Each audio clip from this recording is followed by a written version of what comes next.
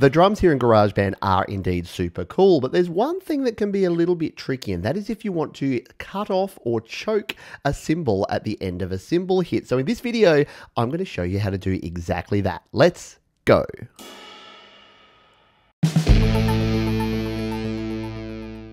Hi, my name is Pete and welcome to Studio Live today, where I'm going to show you a cool trick here in GarageBand using automation.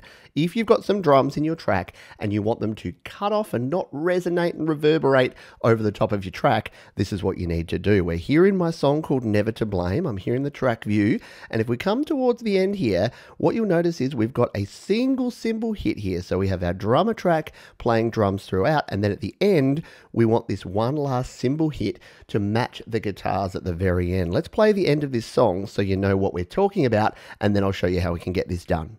I'm never to blame. So there you go. It's not terrible, but we don't want this cymbal crash at the end to keep resonating like that. If you've got a quiet part of a song, or you're at the end of your song and you want to what's called choke the cymbal, well, we don't have a drummer here that can actually grab the cymbal. We need to find a way to do this, and we're going to do it with automation. So let's zoom on in so we can do some surgical precision on this drum. Now you'll notice I use the drummer track, but to get the actual cymbal hit, I needed to add in a separate drum track. A good tip, if you're trying to get some more control, use the drummer for the song and then use drums, the standard drums. And if you want to learn all about drums and drummer and how to use these, check the description. There's a heap more videos here on the channel all about how to get started with drums. Let's assume you've got your drum track here now. We're going to tap right here on the drums, and then we're going to tap on automation. And this is going to bring up our automation lane. All we need to do from here is slide the slider in the top left here to turn on automation, and then add some automation points. I'm going to add 1 point directly after here, after the hit, and then one a little to the right. Let's zoom in. Not do that. Hit undo in the top left.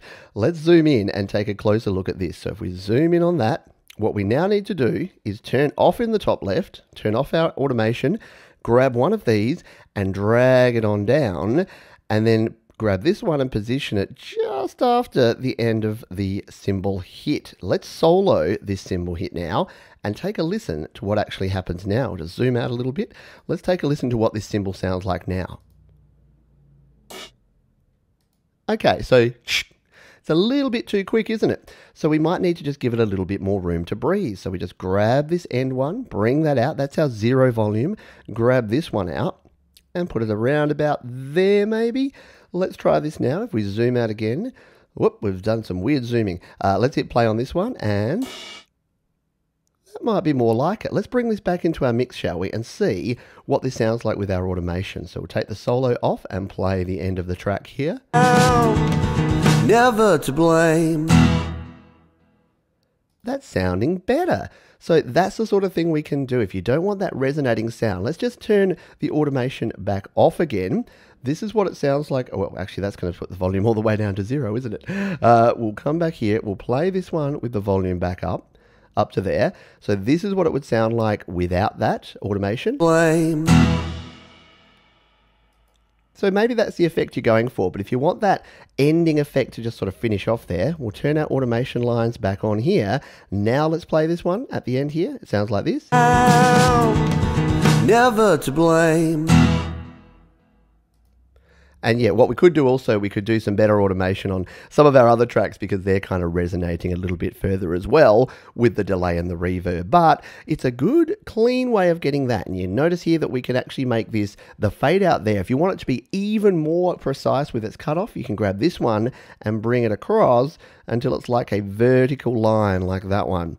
And now it's going to do the same thing, but it's going to cut off almost instantly. Just take a listen to this one. So to me, that sounds a little bit unnatural because even a drummer, even your best drummers can grab and choke the cymbal. It's not going to be completely. It's sort of going to have a little bit of a roll off. So I tend to just use a little bit more like that. Now you can use this with any other instruments. You can use it with your drums in the middle of your track. You can use it anywhere you like, but your automation curves there are super handy and super useful. If you've got a sound that you don't want to be there anymore, you want to cut the sound down to 0, you can bring it back up again with the same method. Hope you found this useful. Once again, more videos down in the description if you want to learn more about drums and GarageBand in general. Until next time, I'll see you on the next video.